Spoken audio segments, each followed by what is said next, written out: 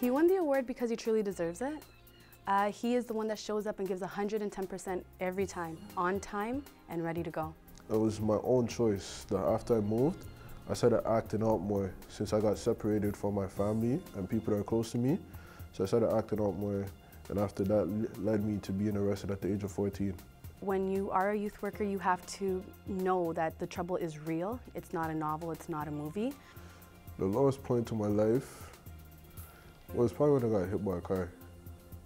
When I got hit by the car, it was hard for me because I had to learn how to walk all over again.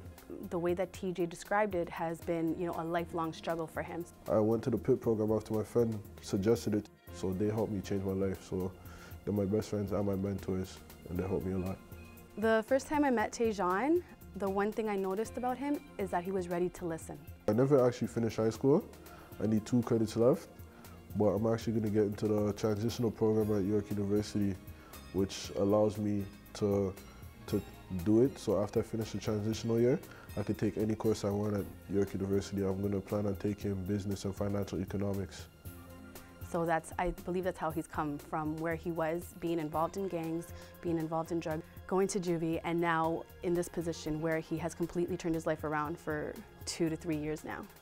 I never got to choose my life, but now I get to choose how I'm going to change it and where I want to be.